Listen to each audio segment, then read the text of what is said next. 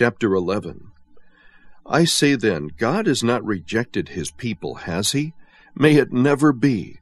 For I too am an Israelite, a descendant of Abraham, of the tribe of Benjamin. God has not rejected his people whom he foreknew. Or do you not know what the Scripture says in the passage about Elijah, how he pleads with God against Israel? Lord, they have killed your prophets, they have torn down your altars, and I alone am left, and they are seeking my life. But what is the divine response to him? I have kept for myself 7,000 men who have not bowed the knee to Baal. In the same way, then, there has also come to be at the present time a remnant according to God's gracious choice.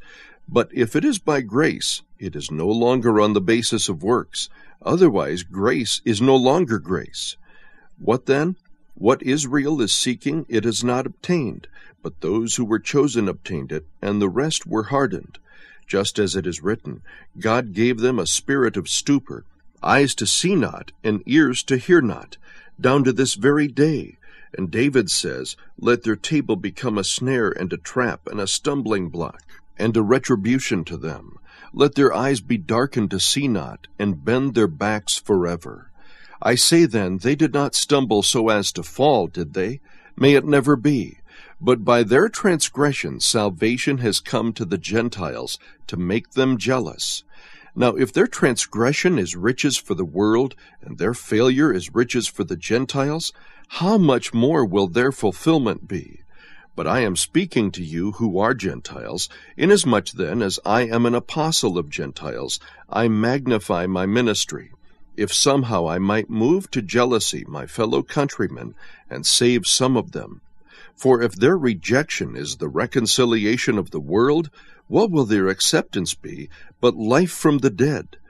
If the first piece of dough is holy, the lump is also, and if the root is holy, the branches are too. But if some of the branches were broken off, and you, being a wild olive, were grafted in among them, and became partaker with them of the rich root of the olive tree, do not be arrogant toward the branches, but if you are arrogant, remember that it is not you who supports the root, but the root supports you. You will say then, branches were broken off so that I might be grafted in. Quite right. They were broken off for their unbelief, but you stand by your faith. Do not be conceited, but fear. For if God did not spare the natural branches, he will not spare you either. Behold then the kindness and severity of God. To those who fell, severity, but to you, God's kindness, if you continue in his kindness. Otherwise you also will be cut off. And they also, if they do not continue in their unbelief, will be grafted in, for God is able to graft them in again.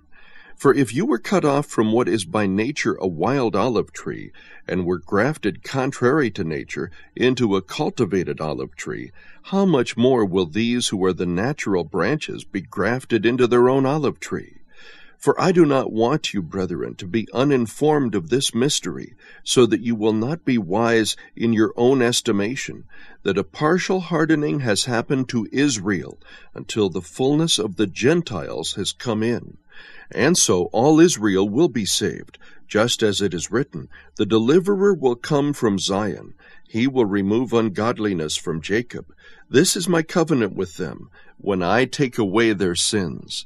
From the standpoint of the gospel, they are enemies for your sake, but from the standpoint of God's choice, they are beloved for the sake of the fathers. For the gifts and the calling of God are irrevocable. For just as you once were disobedient to God, but now have been shown mercy because of their disobedience, so these also now have been disobedient, that because of the mercy shown to you, they also may now be shown mercy. For God has shut up all in disobedience, so that he may show mercy to all. Oh, the depth of the riches, both of the wisdom and knowledge of God! How unsearchable are his judgments, and unfathomable his ways! For who has known the mind of the Lord, or who became his counselor? Or who is first given to him, that it might be paid back to him again? For from him, and through him, and to him are all things. To him be the glory forever. Amen.